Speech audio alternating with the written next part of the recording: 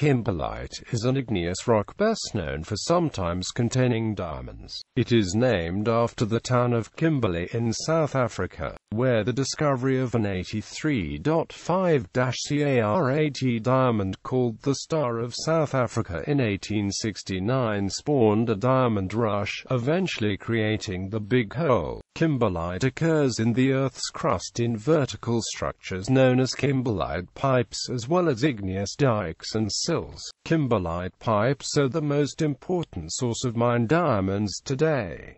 The consensus on kimberlites is that they are formed deep within the mantle. Formation occurs at depths between 150 and 450 kilometers, potentially from anomalously enriched exotic mantle compositions, and they are erupted rapidly and violently, often with considerable carbon dioxide and other volatile components. It is this depth of melting and generation which makes kimberlites prone to hosting diamonds.It crusts. Kimberlite has attracted more attention than its relative rarity might suggest it deserves. This is largely because it serves as a carrier of diamonds and garnet peridotite mantle-zeniths to the Earth's surface. Its probable derivation from depths greater than any other igneous rock type, and the extreme magma composition that it reflects in terms of low silica content and high levels of incompatible trace element enrichment, make an understanding of kimberlite petrogenesis important. In this regard, the study of kimberlite has the potential to provide information about the composition of the deep mantle and about melting processes occurring at, or near the interface between the cratonic continental lithosphere and the underlying convecting asthenospheric mantle. Morphology and Volcanology. Many kimberlites are emplaced as carrot-shaped vertical intrusions termed pipes. This classic carrot shape is formed due to a complex intrusive process of kimberlitic magma which inherits a large proportion of CO2 in the system, which produces a deep explosive boiling stage that causes a significant amount of vertical flaring. Kimberlite classification is based on the recognition of differing rock facies. These differing faces are associated with a particular style of magmatic activity, namely crater, diatreme and hypabyssal rocks. The morphology of kimberlite pipes, and the classical carrot shape, is the result of explosive diatreme volcanism from very deep mantle-derived sources. These volcanic explosions produce vertical columns of rock that rise from deep magma reservoirs. The morphology of kimberlite pipes is varied but generally includes a sheeted dike complex of tabular, vertically dipping feeder dikes in the root of the pipe which extends down to the mantle. Within 1.5 to 2 kilometers of the surface, the highly pressured magma explodes upwards and expands to form a conical to cylindrical diatreme, which erupts to the surface.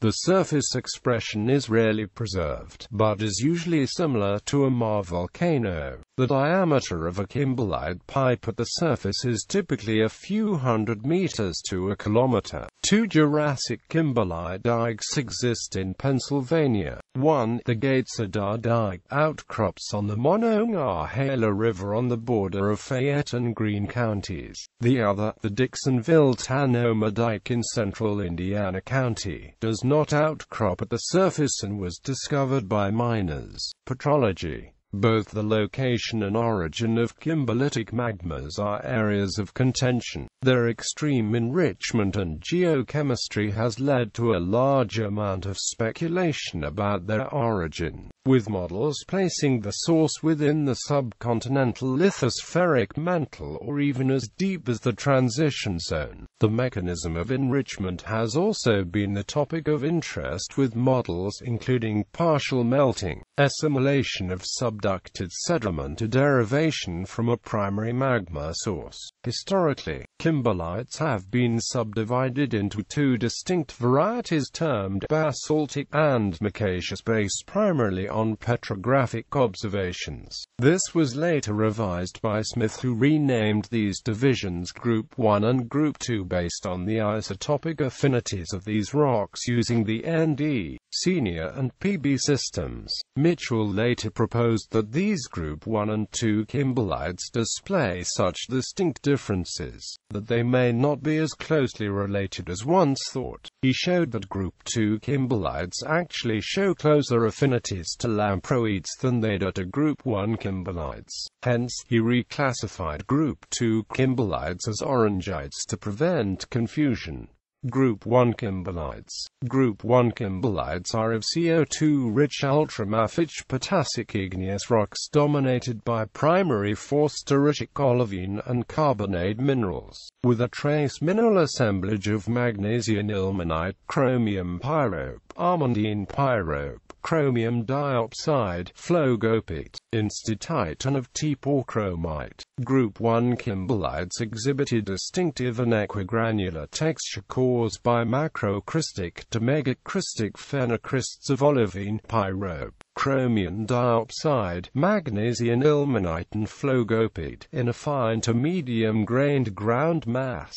The ground mass mineralogy, which more closely resembles a true composition of the igneous rock, is dominated by carbonate and significant amounts of phosphoritic olivine with lesser amounts of pyrope garnet, Cr diopside, magnesian ilmenite and spinel. Olivine lamproites. Olivine lamproites were previously called Group 2 kimberlite or orangite in response to the mistaken belief that they only occurred in South Africa. Their occurrence and petrology, however, are identical globally and should not be erroneously referred to as kimberlite. Olivine lamproites are ultrapotassic, peralkaline rocks rich in volatiles. The distinctive characteristic of olivine lamproites is phlogopite macrocrysts and microphenocrysts, together with ground mass micas that vary in composition from phlogopite to tetraferrophlogopite. Resorbed olivine macrocrysts and euhedral primary crystals of ground mass olivine are common but not essential constituents. Characteristic primary phases in the ground mass include zoned pyroxenes, spinel group minerals, senior and re-rich perovskite, senior rich apatite, re-rich phosphates, potassium barium hollandite group minerals, Nb-bearing rutile and Mn-bearing ilmenite. Kimberlitic indicator minerals. Kimberlites are peculiar igneous rocks because they contain a variety of mineral species with chemical compositions that indicate they formed under high pressure and temperature within the mantle. These minerals, such as chromium diopside, chromium spinels, magnesian ilmenite, and pyrope garnets rich in chromium, are generally absent from most other igneous rocks, making them particularly useful as indicators for kimberlites. These indicator minerals are generally sought in stream sediments in modern alluvial material. The presence may indicate the presence of a kimberlite within the erosional watershed which produced the alluvium. Geochemistry. The geochemistry of kimberlites is defined by the following parameters: ultramafic, magnesium oxide and Gt 12% and generally and Gt 15%. Ultrapotassic, molar K2O, aluminium oxide and Gt 3. Near primitive Ni, Cr, Co, re-enrichment, moderate to high Lyell enrichment, sigma Lyell equals NGT, 1000 ppm. Lyell equals large ion lithophile elements high H2O and CO2. Economic importance. Kimberlites are the most important source of primary diamonds. Many kimberlite pipes also produce rich alluvial or alluvial diamond placer deposits. About 6,400 kimberlite pipes have been discovered in the world. Of those, about 900 have been classified as diamondiferous, and of those just over 30 have been economic enough to diamond mine. The deposits occurring at Kimberley, South Africa were the first recognized and the source of the name. The Kimberley diamonds were originally found in weathered kimberlite, which was colored yellow by limonite, and was called yellow ground. Deep workings encountered less altered rock, serpentinized kimberlite, which miners call blue ground. See also Mir mine and Udachna pipe, both in Sakha Republic, Siberia.